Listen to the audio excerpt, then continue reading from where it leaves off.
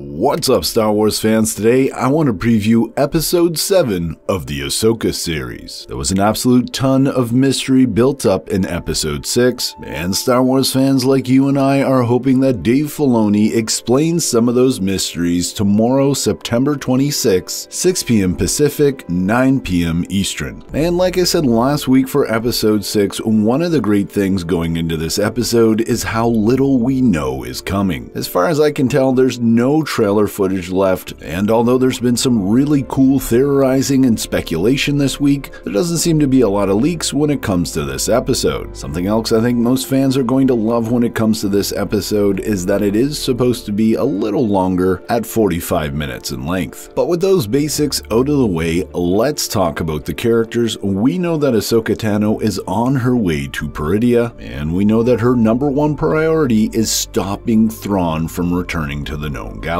On the flip side of that, we know that Thrawn learned last episode that Ahsoka is most likely on her way, and you know Thrawn's going to be prepared for her. So Ahsoka could very much be walking into a trap, one that even a powerful Jedi like Ahsoka might not be able to overcome. That said, when it comes to Sabine and Ezra, there is a ticking time bomb just waiting to go off. It's going to be tough to see Ezra come to the realization of what Sabine has actually done. That because of her, Thrawn is going to be able to escape Peridea and head back to the known galaxy. Not to mention that they could be in imminent danger because Thrawn knows of Sabine's quest to track down Ezra. Of course, we know after last episode that it's Baylan and Shin that are coming after Ezra and Sabine, but whether our heroes Ezra and Sabine are attacked by Baylan and Shin, or Sabine actually shares with Ezra how she got to Peridea, there is certainly going to be some tension between Sabine and Ezra, and their relationship is going to be tested. That said, the characters I'm probably most interested about in this episode are Baylan and Shin. Last episode, Baylan definitely had some interesting things to say about the cycle of the rise and fall of empires in the known galaxy, and more importantly, how he wished to stop that cycle. So personally, I'm very interested to see exactly what that means and how it plays out in this episode. And I do actually believe we're going to get answers when it comes to Baylan. Unfortunately, when it comes to Thrawn and the Night Sisters, I think a lot of the questions we have surrounding them just aren't going to be fully explained until perhaps The Mandalorian Season 4 or in Ahsoka Season 2, which makes a lot of sense because the entire purpose of this season of the Ahsoka series was to bring Thrawn back into the fold, bring him back to the known galaxy. So the heroes that we've been following in The Mandalorian, such as Bo-Katan, Din Djarin, and many others, now have a new villain that they have to overcome, which again is exactly why I don't think we're going to have a lot of mysteries surrounding Thrawn and those witches explained, and it's also exactly why I believe Baylan and Shin are going to be our main antagonists in these final 2 episodes. They are going to be the distraction that allows Thrawn to escape back to the known galaxy. But hey, Star Wars fans, if you'd like to hear more predictions about this upcoming episode, then check out my community predictions video. I'll have it here in the cards. As always, I'm Mike, and remember,